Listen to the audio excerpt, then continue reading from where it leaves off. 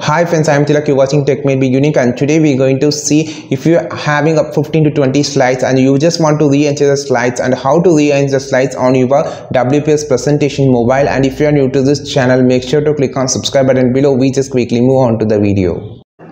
So how to rearrange the slides in WPS presentation mobile? First of all, click on this plus symbol to create a PPT. I just going to adding in the blank document. Clicking on the thing, I just going to add more slides so you can easily see how it's going to be work on. So I just added, and also I just going to insert some shapes here. Okay, we just inserted this cube here.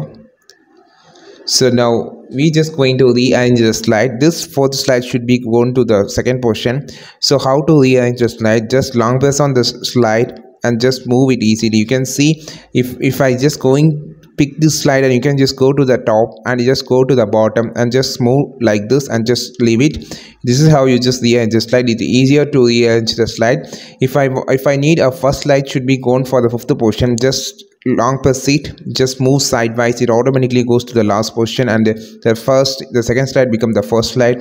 This is how you just rearrange the slides on your WPS presentation mobile. I think this video helped you a lot. Like this video, share this video, subscribe this channel. We will meet our next video which is super valuable content. This is Tilak signing off from Tech Made Be Unique. Have a wonderful day.